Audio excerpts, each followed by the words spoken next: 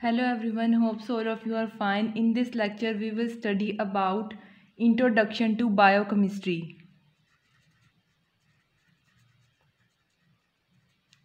First of all, we will discuss about what is biochemistry.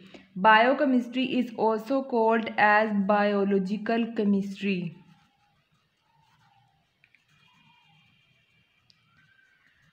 Now we will discuss about the definition of biochemistry. Biochemistry is the study of chemical processes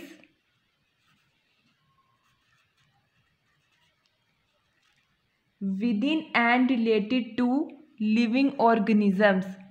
Chemical processes taking place within living organisms are referred to as biochemistry. Okay. Biochemistry deals with the chemical or metabolic processes which takes place in the tissue cells. Deals with the chemical or metabolic processes taking place within tissue cells. These metabolic reactions take place in the material called protoplasm. Where these reactions takes place? These reactions takes place in the protoplasm, which is the basis of all forms of life. Protoplasm is the basis for all forms of life. Then, as long as these reactions take place in an organized form, we remain healthy. Much of biochemistry deals with the structures,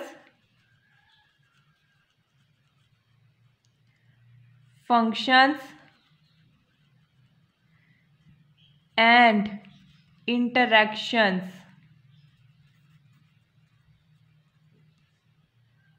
of biological macromolecules, and these macromolecules include proteins, nucleic acids,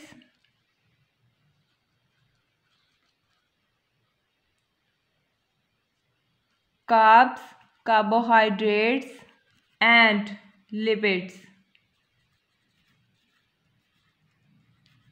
which provide the structure to the cells and perform many of the functions associated with life. This is the basic introduction to biochemistry. We will revise. Biochemistry, also called biological chemistry, it is a study of chemical processes taking place within living organisms. It includes chemical and metabolic processes taking place in the tissue cells. Metabolic processes takes place within protoplasm.